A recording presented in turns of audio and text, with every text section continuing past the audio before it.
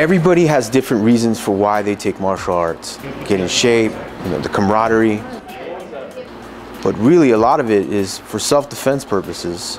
And so that's why I'm happy to put on these 1-hour free seminars for groups like MTSAC, who again came to visit us this year, and the experience was really great. We had a great session.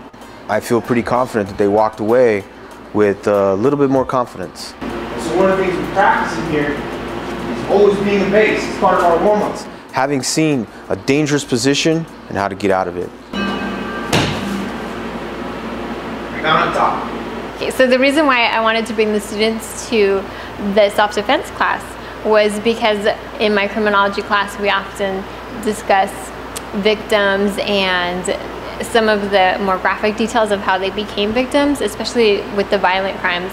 If you get thrown on your back out on this like concrete, right, or the pavement, and you fall, you need to absorb some of that fall so you don't get hurt. It places them in a position where they feel very vulnerable and very apprehensive about their world. And so I like to introduce them to something that would empower them and make them feel like they can control a situation if it did happen.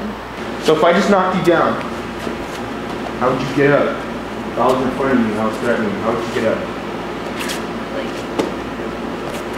After seeing the techniques and for the students after being in the class, I see that a lot of them report that they feel more confident. Okay, I'm always looking. If you get next to me, right, that's what I said, boom! I'm not so scared of walking to their car. They're more alert of what to look for.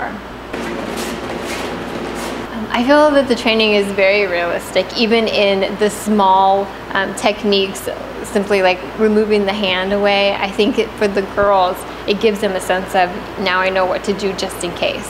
The next thing we're going to do is we're going to imagine we just got knocked down, right?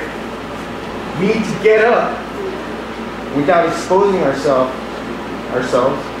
to like a punch, a kick, or like somebody pulling us, right? I think it does pose very realistic situations. Right, I tried the first one. The person puts their leg up. I'm going to try to bring them back every single semester.